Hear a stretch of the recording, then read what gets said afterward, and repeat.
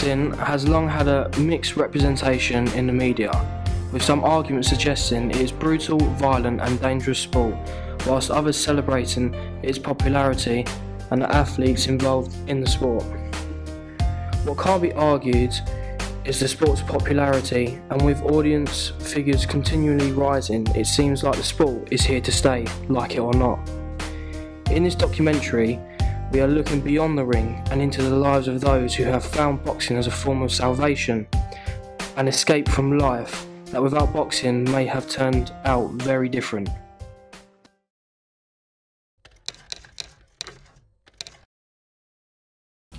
I was walking home one day. I got jumped by 2 or 3 people.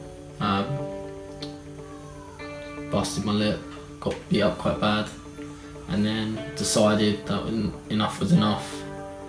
And it wasn't the first time I've been beaten up, so I thought I'd just learn to defend myself. And then one thing led to another.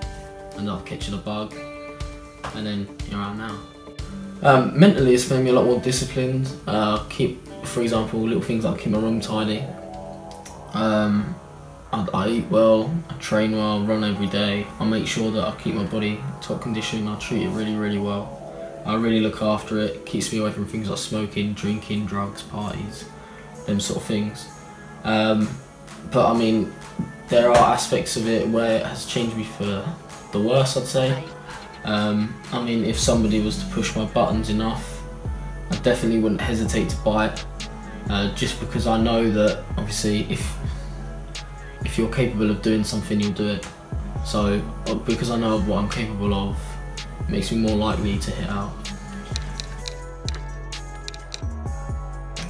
That's a good question. Firstly, that time when I got beat up, their faces are always in my face, in my head. When I'm fighting, they constantly strike me on, just because I want to prove to myself that I'm better than that. I'm not the same person who was picking himself up off the floor back then, all bloody and bruised. I'm not that person anymore. And also, during the first few years that I started boxing, I had a really tough time, so I was a bit sort of in and out of the gym, just because within the first few years my mum and dad broke up, moved out of the home that I've been brought up in, and then my nan died, my granddad died, so it all happened in quite a short space of time. So yeah, so that did help me through it though. I think if it wasn't for boxing, I would have been in a lot darker place then. And yeah, I mean, it's probably been one of the best things mentally that's ever happened to me. But yeah, so I use that to strive me on, I use that as motivation. I want to do them people proud. I want to make the best out of a bad situation. So I just use that to keep moving forward and keep striving forward and better myself. Obviously, firstly, Muhammad Ali. Not even as a boxer, just as a person, I just have a lot of respect for him. The things he did outside the ring, the things he had to go through, and the way he conducted himself throughout all of that was just amazing. I like, not necessarily as a boxer, but I like Conor McGregor, just because of a bit like Muhammad Ali, the showboating, the trash talk, all the camaraderie that comes with it. But then I like other boxers as well, like Andy Joshua, because they're humble, they're honest, and I've got a lot of respect for them for that, because when you've achieved what someone like that's achieved, it's quite easy to become big-headed. I mean, the ultimate goal is to be world champion. That's like a kid's dream now, wanting to be a footballer, play for their favourite club. But, I mean, there's no reason why it can't be achieved.